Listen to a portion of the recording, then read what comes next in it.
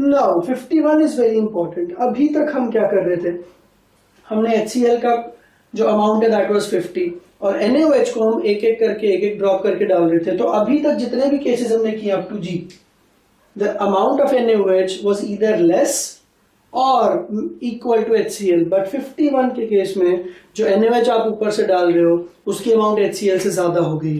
तो अब इंपॉर्टेंट बात यह है कि ये तो 5 है बट ये 5 नहीं है, ये 5.1 है। तो इस केस में लिमिटिंग रिएजेंट बेस नहीं है, इस केस में लिमिटिंग रिएजेंट है एसिड। तो एसिड तो खत्म हो जाएगा पर NaOH बचा रह जाएगा 0.1 ना। तो हमारे पास एसिड तो बचा ही नहीं, NaOH बचा। और इंपॉर्टेंट बात ये कि NaOH में से H+ नहीं निकलता है, NaOH में से निकलता है OH- एंड दैट इज 0.1/101। अब इसके लिए भी या तो हम कैलकुलेटर यूज कर सकते हैं या फिर अप्रोक्सीमेशन ले लेते हैं, 0.1/100 ही बोल देते हैं इसको, that is 10⁻³ now important thing is this is the concentration of OH। तो अगर मैं इसका माइनस लॉग लूंगा, minus log of OH- will not give me pH, it will give me POH, and that value will be minus log of 10⁻³ that is 3।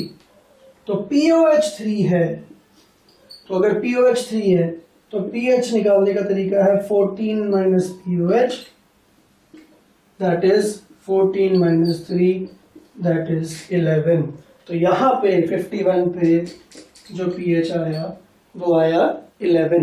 Then final I मतलब 60 ml पे निकालना है। 60 ml NaOH का मतलब 6 millimoles, 50 ml HCl का मतलब 5 millimoles. तो 5 का तो 0 हो गया, HCl इज लिमिटिंग रिएजेंट।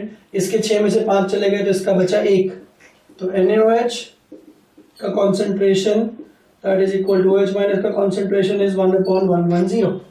तो अगर मैं इसका माइनस लॉग लूं तो मुझे POH मिलेगा, minus log of OH- that will give me minus log of 1/110, that is equal to log of 110, and that approximately gives me log of 11 plus log of 10. Log of 11 is approximately 1.04 plus 1 that is 2.04। ये तो आया POH।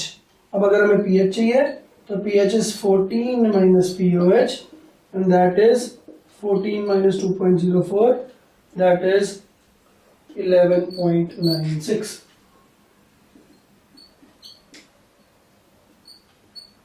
तो हमने एक एक करके 1 2 3 4 5 6 7 8 9 questions कर लिए हैं। अब अगर जेईई मेंस या मेडिकल या जेईई एडवांस में कभी भी क्वेश्चन आता है तो हो सकता है बस वैल्यूज डिफरेंट हो।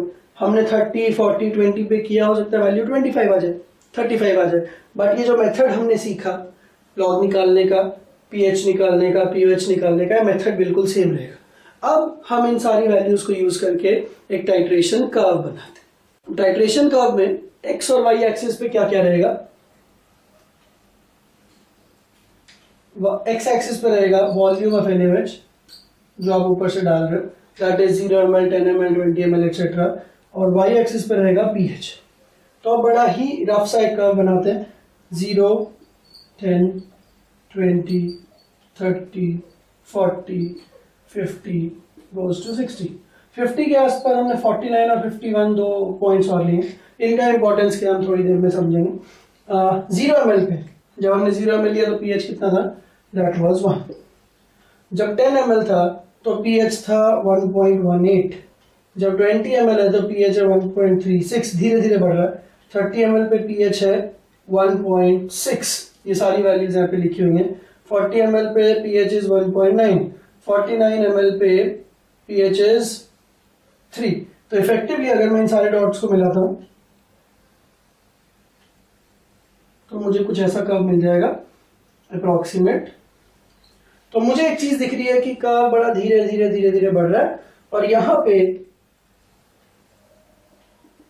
मैं इसको बोल सकता हूं कि ये है 0.3, pH इज 3।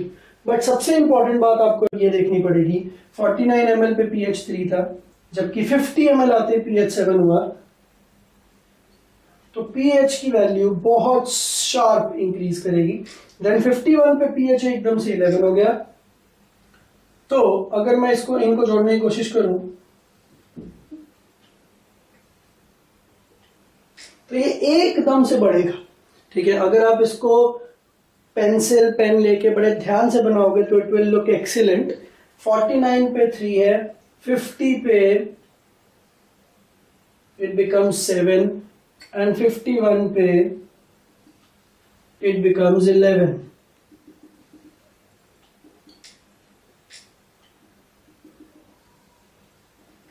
और 11 के बाद जब आप 60 देखोगे तो 60 पे इट्स 11.96।